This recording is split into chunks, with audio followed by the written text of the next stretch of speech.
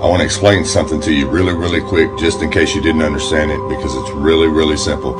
Now, here, as you can see the flat earth map, you guys are familiar with this. Now, you know the summer solstice, the sun is making its small circuit around the north, and it works its way back out into the fall, back out to the winter solstice, which is on its longer circuit. Okay, now, just in case you didn't understand what the portals meant, I'm going to explain it really quick. Now, here I have drawn a rough draft, because I don't want to draw on my map. So let me explain this really quick. Okay, you have your North Pole here, and you have your South, which is the southern ice wall. Okay, now in the book of Enoch, when it says that the sun goes from the second portal into the first portal into the second, and then from the second into the third, well, it's really simple. All the portals basically are, or what they stand for, you got to remember they're talking in ancient times.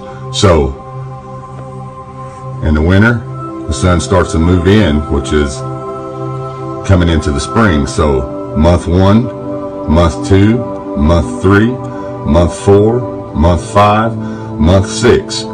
Half of the year, it goes from the winter into the spring, then into the summer.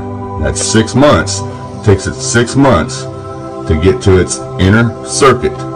Okay, and then when you hear it reversed in the book of Enoch, when it says, then the sun has made its circuit, and it goes from portal 6 back to portal 5, and then from portal 5 back to portal 4.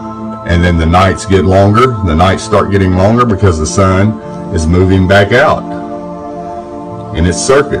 It's going back out to its winter solstice. So therefore, when it says portals, it sounds like it's going backwards when it says that. When it says it goes from the 6th portal back to the 5th portal, and then back from the 5th portal to the 4th portal. So it's really simple. I just wanted to explain that to you guys in case you didn't understand what the portals meant. And the 30 days, you know, you got to remember a month, most months are 30 days, 31 days, depending on which month you're speaking of. So it takes 6 months going in and 6 months coming back out. So 6 months to go from portal 1 to portal 6, then another 6 months to get from portal 6 back to portal 1.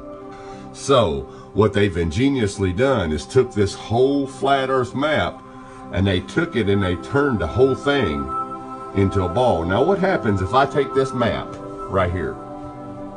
If I take this whole map and I just fold the paper up into a ball, well, guess what? This ice ring becomes a white continent on the other side of this piece of paper.